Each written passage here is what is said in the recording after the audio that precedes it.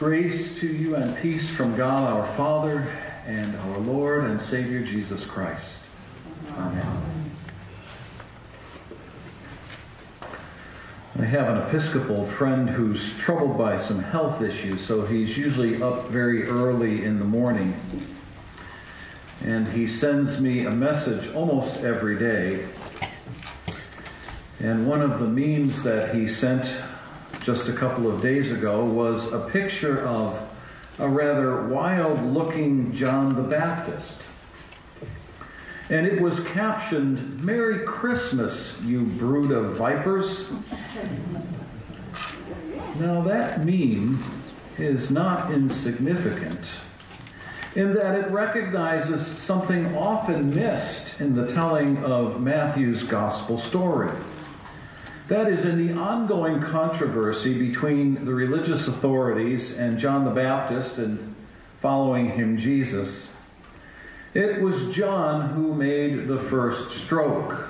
The meme also reminds us that in the telling of John the Baptist's story, there are three sets of people here that we're dealing with: John, the religious leaders, and the people. Now, memes can never really tell the full story.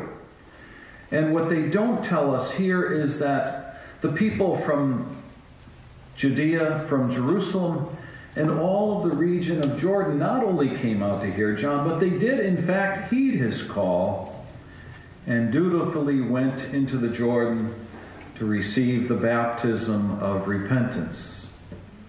He was not calling this crowd of expectant and obedient souls a brood of vipers. That he reserved for those who had not done the task of looking after God's people. No, these were people that John knew. He had grown up with them. He commiserated with them. He knew the difficulty of their lives. And he saw and knew in his own mind's eye that the promised Messiah was in fact promised to these people. It was their misery the Messiah would bring to an end, and their lives that would be restored to fullness and to hope. There's also something else to consider by the way the story of John the Baptist plays out. The difficulty we have with Advent was also a challenge in John's own ministry.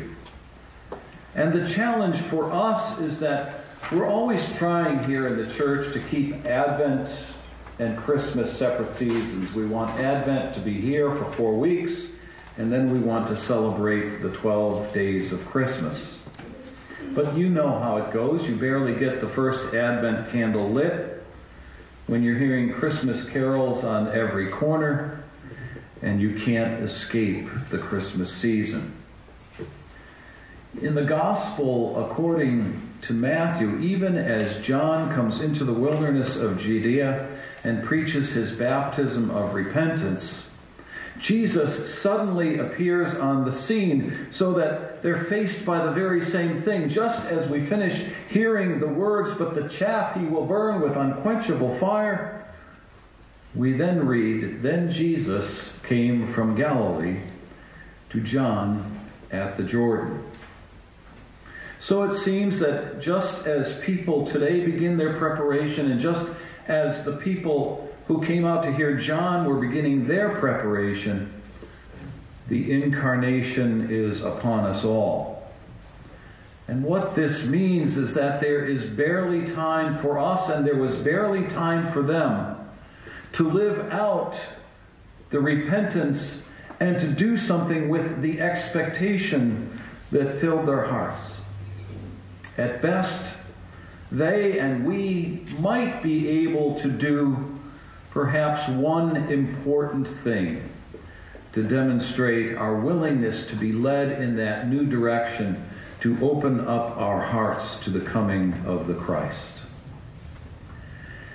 Now, this is not necessarily bad news, because let's face it, or I can say this at least for me, that when I start to list out all of the things that I would like to change about myself or about my life, I would soon be overwhelmed with the list as it grew longer and longer and longer with each passing day, to the point where I would be not only overwhelmed, but in the state of absolute and utter despair.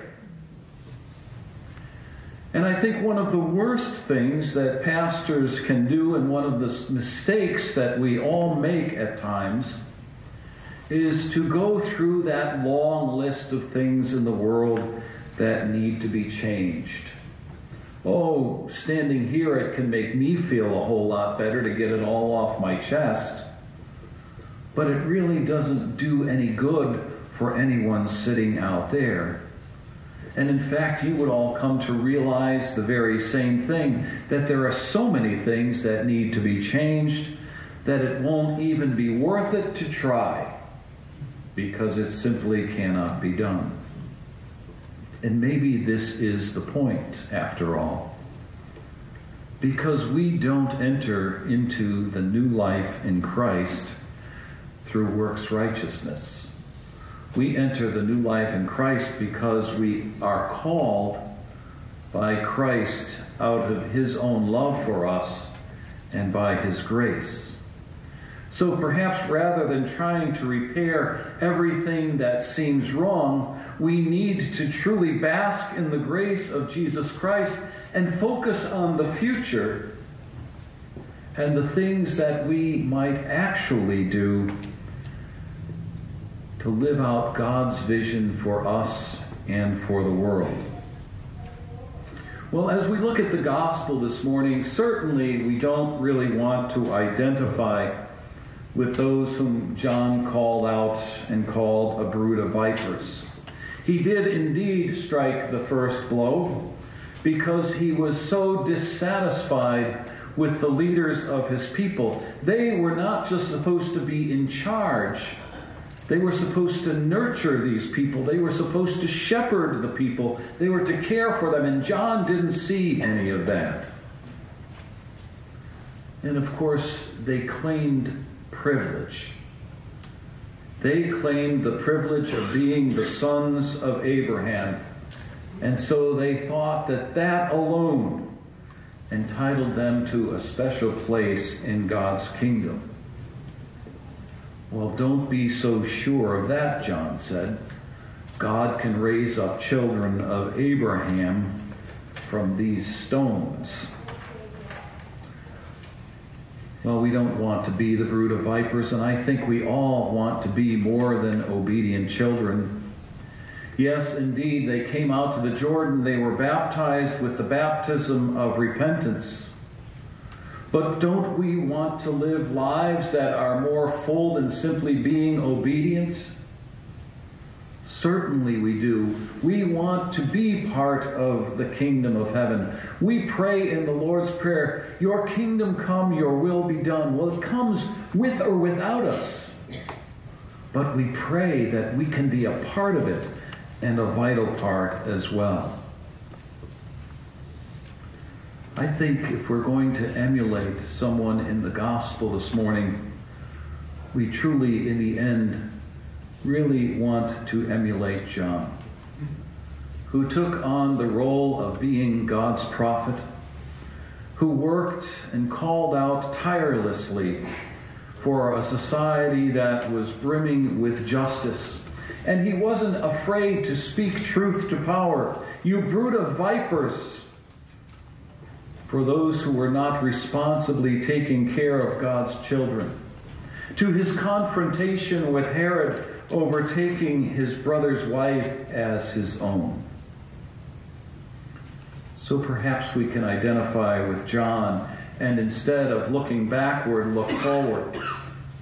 Start thinking about what God intends for our lives and what God intends for the life of the world. What new direction would God have us take? What new direction is God calling us to? What path would God have us go down? Let's be thinking in terms of what God might have in mind.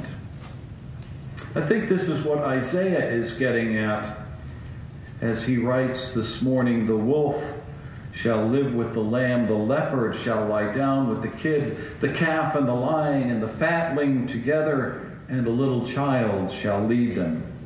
The cow and the bear shall graze, their young shall lie down together, and the lion shall eat straw like the ox. The nursing child shall play over the hole of the asp, and the weaned child shall put its hand on the adder's den. They will not hurt or destroy on all my holy mountain." The vision Isaiah shares is a vision of God's justice for the whole world. The question for us is, how do we make the metaphors in Isaiah's vision become reality in the world in which we live? You know, one of the most interesting things I find in this gospel is that John the Baptist comes into the world and his message seems so very harsh.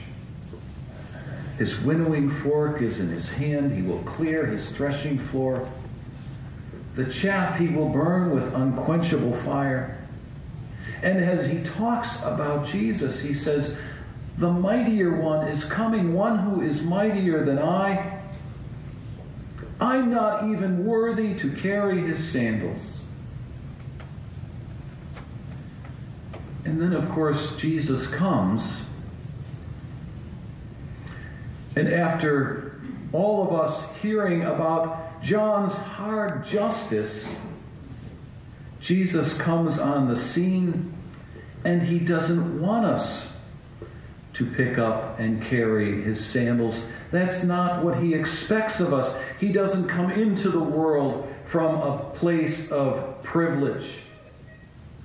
He comes into the world to show us how to serve and how to be reconciled with one another. Notice in this metaphor that Isaiah holds before us that the wolf, the lion, and the bear, the asp and the adder, they are not destroyed. Instead, there is a reconciliation that takes place. So the lion lies down with the lamb, and the child can hold his hand over the adder's den and is not hurt. We're called to a repentance, to a turning around. We're not called to a zero-sum game where to lift one set of people up, we have to put down another set of people. And isn't it true that we really can't, in the end, force people to repent? When we try to force, whether it's me trying to force someone or you trying to force someone to change, when we do that and we begin to take from them, we really haven't changed anything. We've just begun a new round of oppression. No, in order to effect real change and real repentance, we have to change human hearts. And we can't do that forcibly. That can only be done by convincing people of the love of Jesus Christ, and then helping them to reconcile themselves to the rest of the world and to their Savior. We cannot, perhaps, change the whole world in a short season, but we certainly can start down the road.